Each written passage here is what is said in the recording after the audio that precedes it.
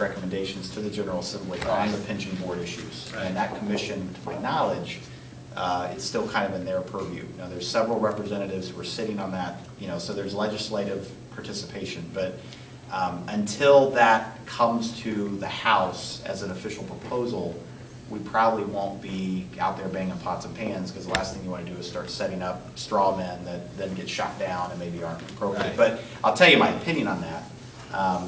Just briefly, we ought to, I kind of believe this way about Social Security as well, and I really thought George Bush made a mistake when he came off this debate.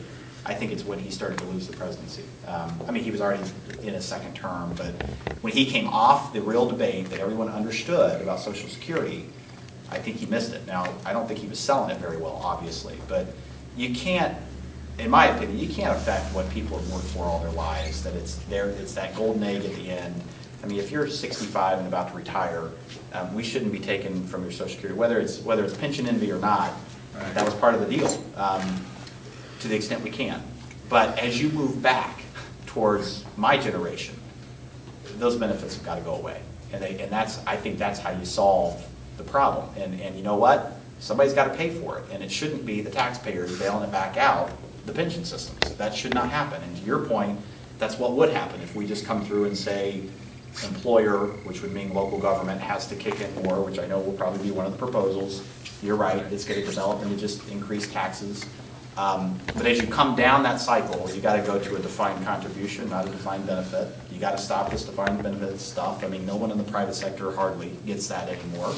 And you got to go to a point where they're paying more their own way. Again, most of us in the private sector we don't get 14% automatically dumped into our coffers just because one thing I see is that there's no maximum benefit that has been established for any of those pension plans. Where if I'm in Social Security, if I make $300,000 a year, I am not going to collect 80 or 89% of my pension. Well, you got the double dipping issue where people are taking out for the pension and headed back in. That's a problem. And the reality is, look, I'm young, but it always used to be said that, of course, you went to work for the government and you got less pay and great benefits, and that's the reason you went to work for the government. Outside of the public service sector, ideas. That's not true anymore. Now you get equal or better pay and great benefits. The system is broken in that it's not working. You've got a government that is comparatively speaking, totally out of touch with what's happening on the ground. Bluntly, we have not dealt with the pension and benefit issues as well as I'd like for us to. I think part of it's because it's very complicated. We haven't heard the final recommendation and all that stuff. But we have started talking about the salary issue. House Bill 430 and House Bill 210, both of which I'm the original sponsors on. 210 was the one to cut our pay until the economy recovered. I'm not going to sit here and say legislators make too much or too little. That's a different debate. What I wanted to do was align the policymakers with the economy.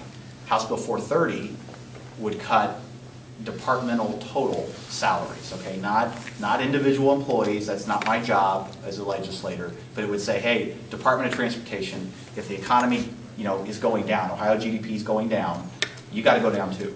Now, does that solve the problem? No, because we're already out of whack. But at least stops the problem from continuing to expand. Because right now it's happening. We've got a government growing a whole lot quicker than the private sector is growing.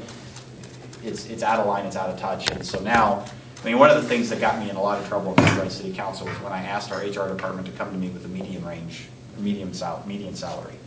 It was like 69, I don't remember what the number was. It was big.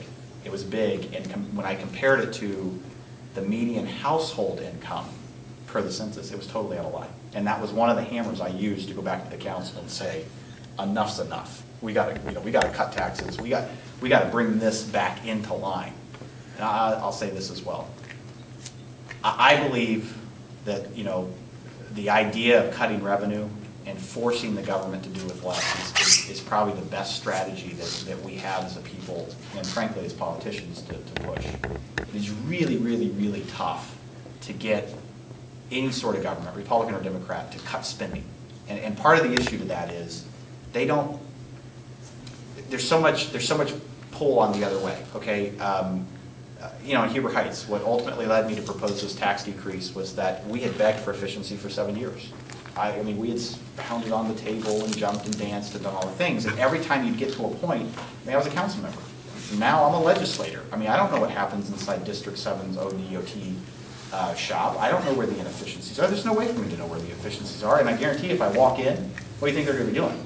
They're not going to be playing solitaire on the computer. They're going to be working, okay? So every time I bring this up as a council member, well, council member, what do you want to do? Have houses burned down? I mean, what?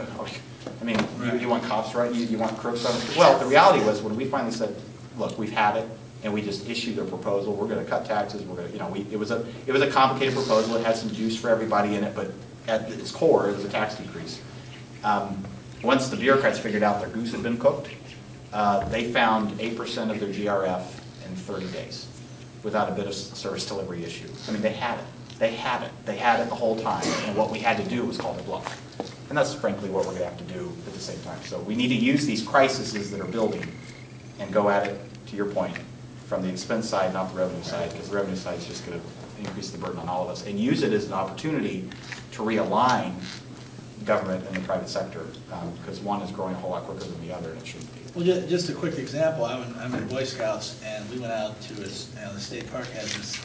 The state parks have this thing that if you go out and do a service project for them, they'll let you camp there for the weekend for free. So we went out and they had, this was a couple summers ago when gas was hitting $4 a gallon, and we walked out there and they had money in their budget to buy new carpeting and new office fixtures for their office. And the guy was telling us, he says, you know, I don't have enough money to even buy gas to mow the lawns for the summer. He says, my budget is so inflexible. They'll gladly put $20,000 in my office account for me to buy carpeting and desks. Right. He says, but at the same time, I can't take that $20,000 and mow the grass. He says, I'll be lucky if I can mow the grass at East Harbor State Park every 3 weeks. You know where the $20,000 probably came from? The capital budget. Not right, for sure. Right, that's what I mean. Which is separate money. Right. Which gave the rep or the senator the opportunity to say, look what I did. I got you money for it. You're right. Our priorities in Columbus are utterly out of whack. Yeah. It's not just Columbus. No, but I can speak about Columbus. Unlike the rest of you out in Washington, they just do crazy. Yeah. Last chance for any questions. As I promised Seth and his wife that I would have them out of here by 10:30. Thank you so much. Thank you. I appreciate you all coming out today, and sorry to put those of you that I put to sleep, and beg for your support. Please go to sethmorgan.org. We're going to win this primary, so I need you on sethmorgan.org anyway.